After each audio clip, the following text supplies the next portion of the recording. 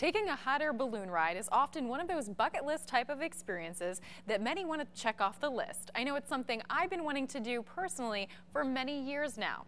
Thanks to Balloons Over Toledo, I finally got that joyride, and I wanted to take you with me.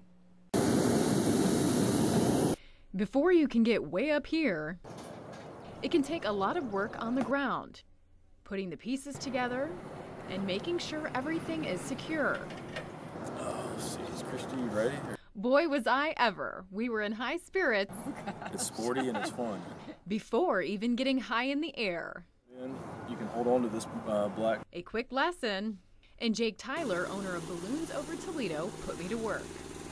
We basically fill the envelope with cold air so that it takes shape. And then we start adding the heat.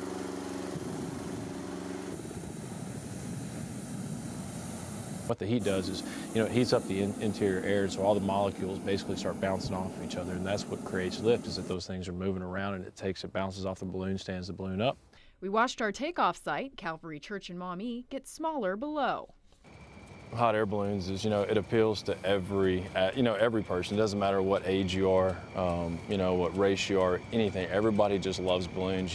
We took in beautiful views of the sunrise as we hovered over the Maumee, catching our own reflection in the water. If we have the opportunity, if it's nice and calm, we'll go down in the water and we'll splash in. We call it a splash and dash, where we'll go in and we'll touch the water and, fill the basket up with a little bit of water and then take back off again. I thought you were kidding. No.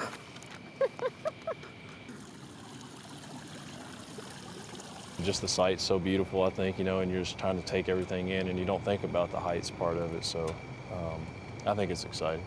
Wow, that's awesome. Our ride took an adventurous turn, but worth it to see the sun through the trees. I think we make memories on every flight we do. Like, landowners landing in their yard, they're always going to remember the time a hot air balloon landed in their yard. Saw the hot air balloon coming in over the trees, well, through the trees. How y'all doing? Hey, do you mind if we land here? Didn't know if it was planned or what was going on, so definitely interesting morning. I think it's something that's great for the Toledo area, for people to be able to get that kind of perspective of the area from a hot air balloon. Tyler is hoping to bring more balloons to the area. He's working on organizing a hot air balloon event to benefit charities. But in the meantime, if you would like to take a ride with Balloons Over Toledo, the cost is anywhere from $400 to $500 depending on the day. For NBC 24 News, I'm Christy Lee.